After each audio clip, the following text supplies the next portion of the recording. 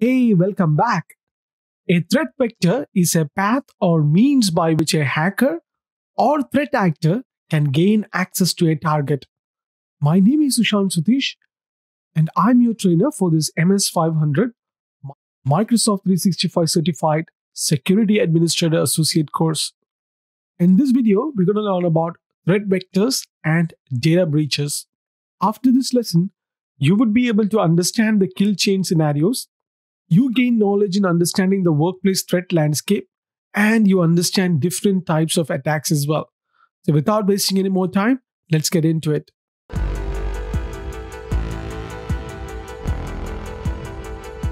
Most attacks follow a common process referring to within the security industry as the kill chain.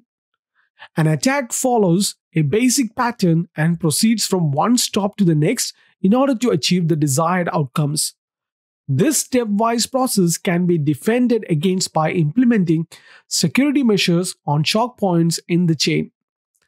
Since any step can be bypassed through various exploitation techniques, the best strategy applies defense at every step along the chain. The threat landscape across the globe has changed dramatically over the past several years, with hackers using more sophisticated methods to compromise users and networks alike. At the same time, more and more organizations are enjoying the benefits of cloud computing. But as companies move to the cloud, they are understandably concerned how Microsoft 365 will protect their users and data from being compromised by cybercriminals. Let us have a look at the workplace and threat landscape. Office workers' expectations have changed dramatically over the last 2 decades.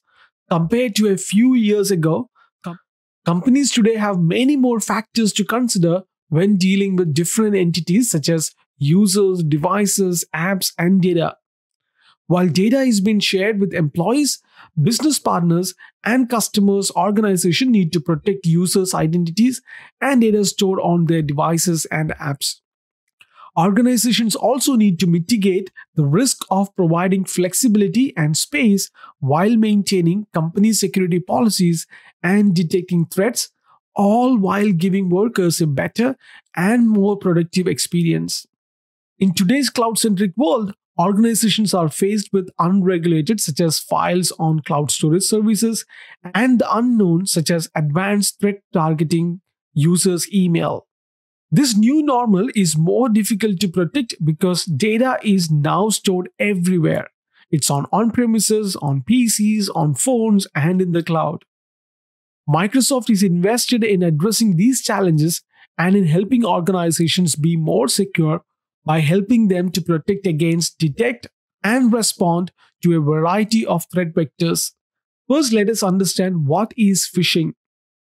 Phishing is a technique a hacker uses to retrieve sensitive information such as users' account credentials or credit card number. For example, a user receives an email that appears to have been sent from a trustworthy source such as a bank or the user's IT administrator. Phishing attempts often entice users to click a link to a malicious website that looks legitimate except for the URL of the website in question. Upon entering the site, users may be directed to enter personal information that hackers can then use to their advantage. Another possibility is that the site is infected with malware, which infects the user's computer with a payload such as virus. So what is virus? A computer virus is a type of malicious software program or malware. When executed, the virus replicates itself by modifying other computer programs and inserting its own code, infecting files or even the boot sector of the hard drive. The next way to infect someone's computer is by using Trojan horse. So what are Trojans? Trojans typically act as a backdoor that enables a hacker to control or use the infected computer to their advantage. Depending on its design, Trojans can perform many tasks, some of which include blocking antivirus software or installation of applications, stealing passwords and credit card numbers, and infecting other computers and devices connected to the same network. The next type of infection is rootkit. A rootkit is a type of malware designed to provide a hacker with administrative access to a computer without being detected. When used, a rootkit can provide a hacker with full access to the computer, which can lead to stealing or falsifying documents. The ability to conceal other malwares such as password stealing keyloggers and viruses, and using the computer for attacks on other computers as well. The next one is spyware. Spyware is often used to gather information about internet activities, keystrokes, passwords, and other sensitive data. And spyware can also be used as adware, where the software delivers pop-up ads in addition to tracking user behavior. This is an example of a phishing email. So phishing email usually contain branding and URLs that on the surface appear legitimate. They also typically convey a sense of urgency to persuade the user to act quickly. Now let's understand what is spoofing. Spoofing is a technique used to forge an email header so that the message appears to recipients as having been sent from a trusted source. By design, the Simple Mail Transfer Protocol or SMTP allows for a domain to send on behalf of another domain because there is a legitimate reason for doing so. For example, when you have hired an external company to generate and send out advertising or product updates on your behalf, or might have an application that spoofs your own organization to send internal notification by email. But spoofing is also used by attackers to trick the recipient into divulging information such as account credentials, credit card information, or other sensitive information. When a user sees the sender information in the message, it looks like someone they know or domain they trust, even though the message was sent from an attacker. Let's understand what is spam and malware. While spam and bulk email are often a nuisance, they typically don't carry a payload that causes harm to user's system. For the most part, they are usually unwanted email that get in the way of a user productivity. On the other hand, malware can cause great harm to an organization. Malware is a short form of malicious software, which is often received in email as either an attachment or embedded link to a malicious website or file. Malware typically works in two stages. Stage 1 is the attachment or a website you visit that is infected, and the malware uses code to exploit a user's computer using macros and JavaScript to plant a payload such as a virus or Trojan horse. Stage 2 is delivering this payload. So this is an example of a simple code. Looks harmless enough. The two lines at the bottom of the image force the user browser to be redirected to the malicious website. The two lines at the bottom of the image force the user's browser to be redirected to a malicious website. So what is an account breach?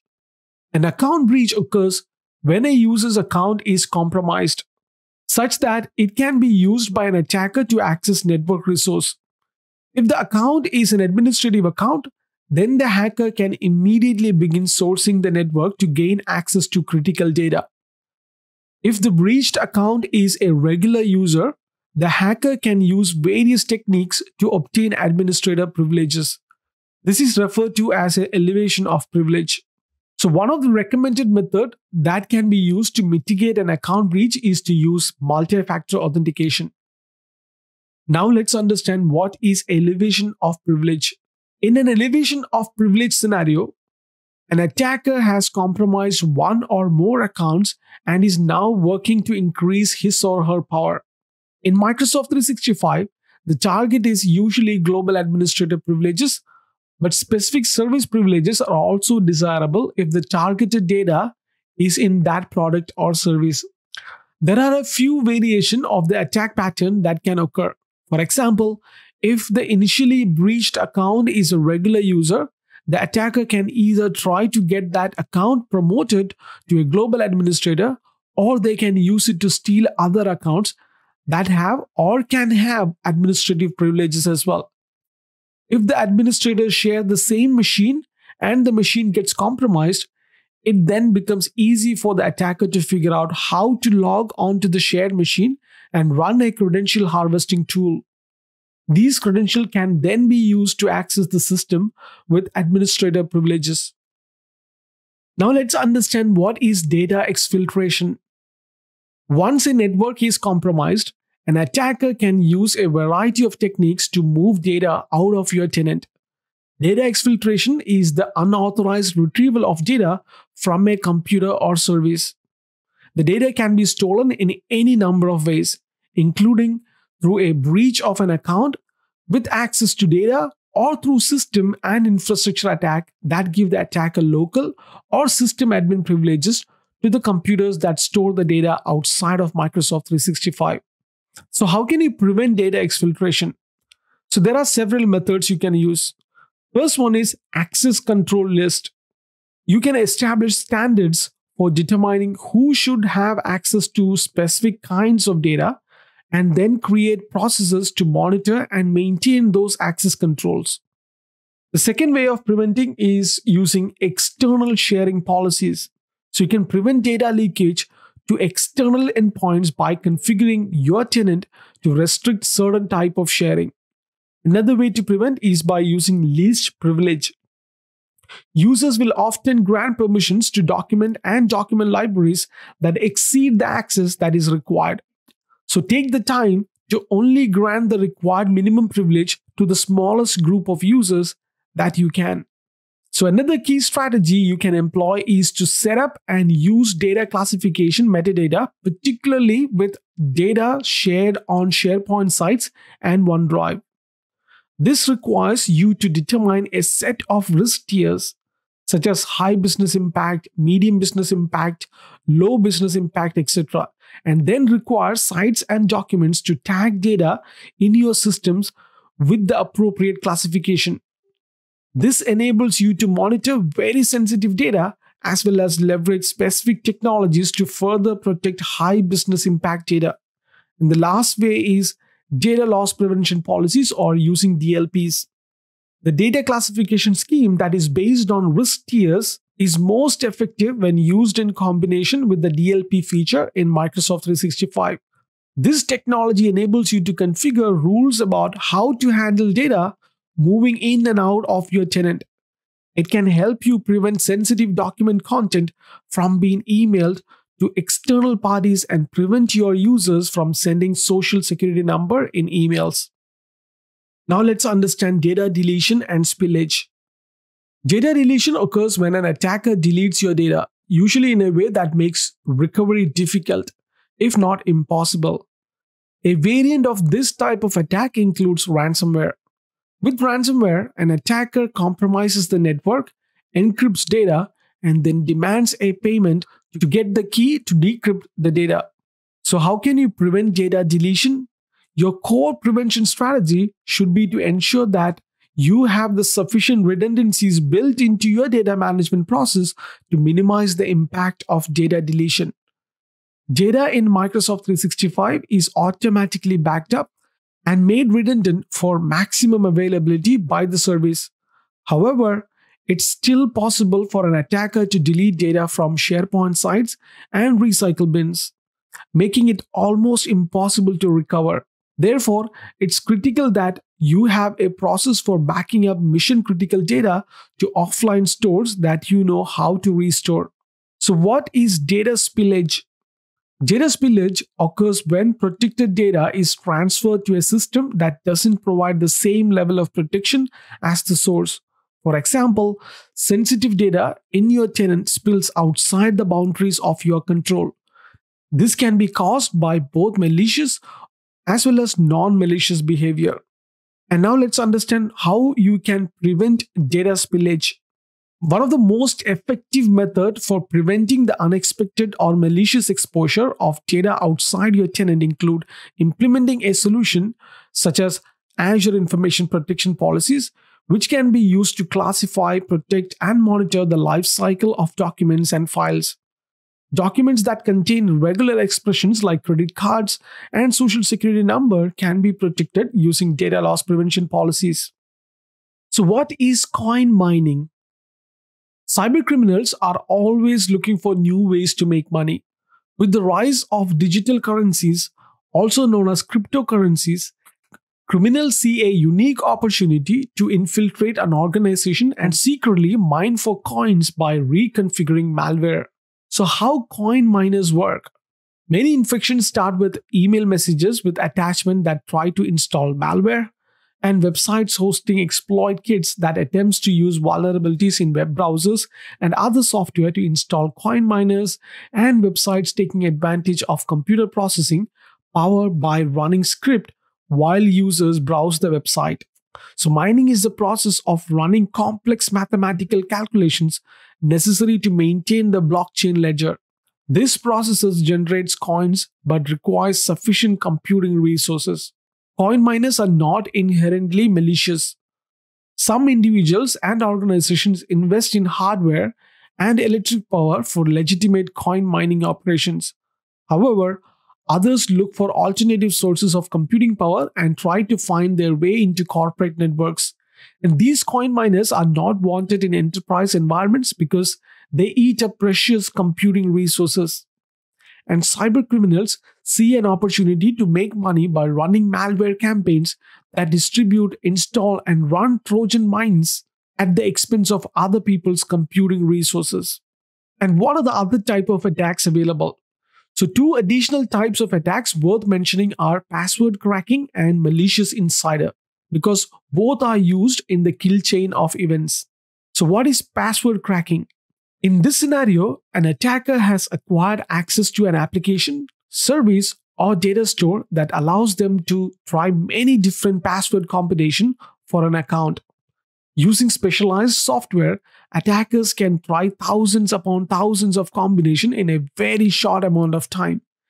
If the password is very short, very weak, very common, or the same as another account password owned by the user, the chances are very good that an attacker can guess the password and compromise the account.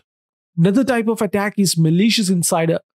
In this scenario, one of your approved users is performing illicit activities in your tenant. These sorts of attacks can be the most damaging because the user usually knows a lot about your company and understands very clearly how to maximize the negative impact to the company and its data. Motivations of malicious insider vary, but typically one include disgruntled employee looking for ways to make extra money. Before leaving the company, they want to cause issues for others and to simply spite specific individuals or organization as a whole. A malicious insider may even take steps to ensure long-term access by building in backdoor accounts or go straight to exfiltration or deleting sensitive data. Users with administrative rights are typically the most dangerous malicious insider. Alright, so that concludes the video on threat vectors and data breaches. In the next video, we're going to learn about security strategy and principles. So we'll see you on the next one. Till then, take care.